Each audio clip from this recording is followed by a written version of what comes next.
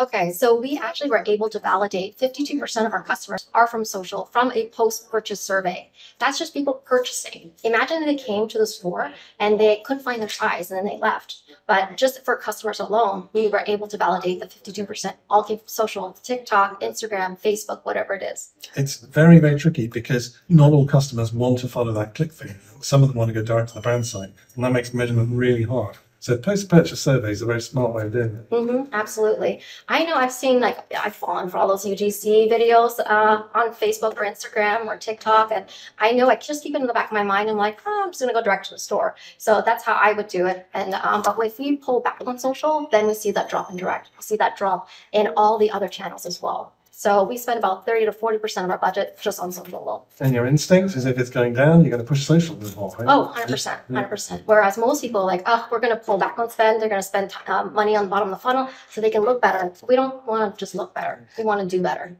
Brilliant. Thank you so much for joining us. Of course. Thank you.